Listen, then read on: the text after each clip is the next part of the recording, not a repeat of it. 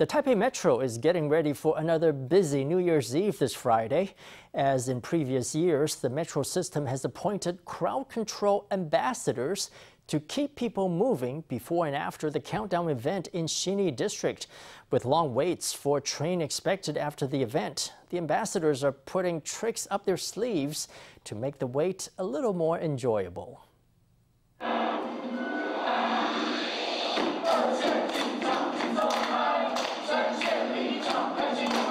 They've got the moves and they chant along to the beat. The Taipei Metro's crowd control ambassadors are ready for action.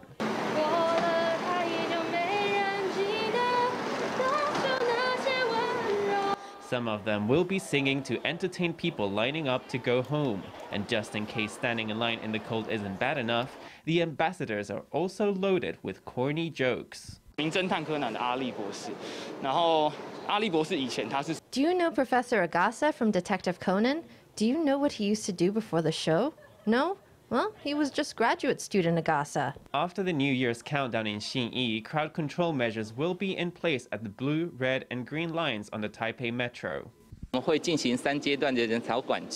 will be 3 crowd control checkpoints at the entrance, at the gates, and on the platform. Staff will control the crowds to ensure everyone can ride the MRT safely. As in previous years, the Taipei Metro will offer services through the night. That's 42 hours straight from 6 a.m. on December 31st to late night on January 1st. Last year, New Year's Eve fell on a working day, but this year it's the first day of a 3-day break, so it's a little different. Also, due to the pandemic this year, we expect there to be fewer than the 2.58 million people we saw last year.